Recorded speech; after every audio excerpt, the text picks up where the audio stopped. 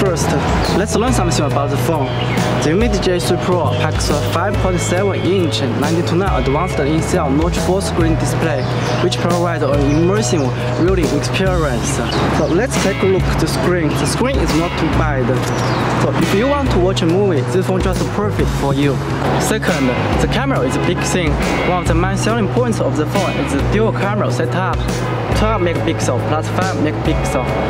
The phone can take some decent photos at daylight, even sometimes at night.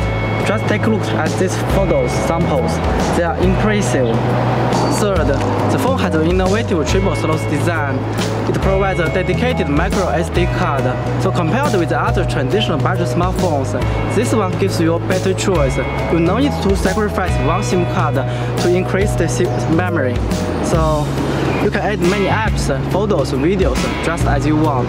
Fourth, the performance of the phone is not bad.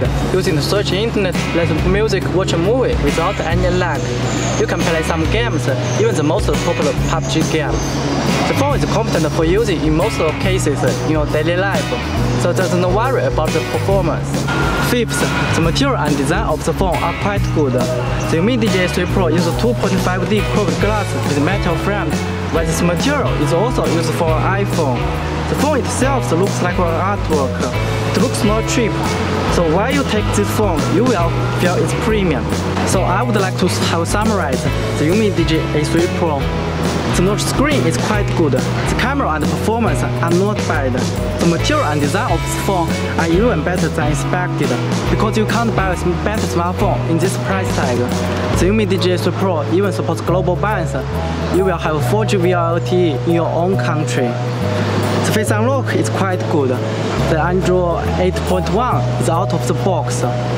So I would like to suggest have a try this phone if you are looking for a budget phone in good value. Hope my experience will help you in choosing a better